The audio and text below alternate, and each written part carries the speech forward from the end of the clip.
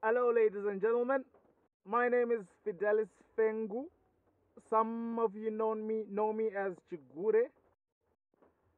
Others know me as the Fox, and others know me as one of the most feared persons in Zimbabwe. Now, I come to you right now, having given my life to Jesus, and because of the newfound faith, I have felt it pertinent that I set the record straight on a number of issues that have been in the public domain, yet people do not know the exact truth behind these issues.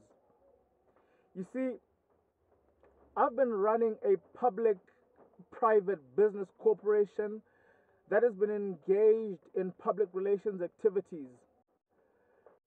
We have assassinated the characters of several men of God in Zimbabwe and beyond the borders of Zimbabwe. I will let you know today that Fidelis Fengu and Associates is a registered private business corporation that has several clients that came to us seeking that we destabilize, we ruin the reputations, and destroy the credibility of many men of God in Zimbabwe, including Uebert Angel. You see, Uebert Angel was accused of crimes that we knew were not true. Uebert Angel was accused of things that we knew we were the architects of as Fidelis Fengu and Associates.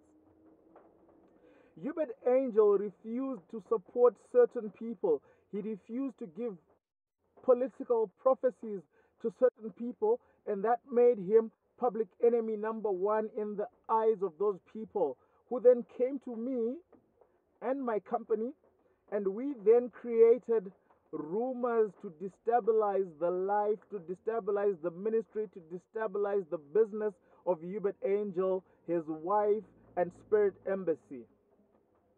I am not proud of my role. I am not proud of the things that I've done, but I will tell you that I effectively masterminded the destabilization, the criminalization, and the demonization of Uebert Angel in Zimbabwe. Fidelis Fengu and Associates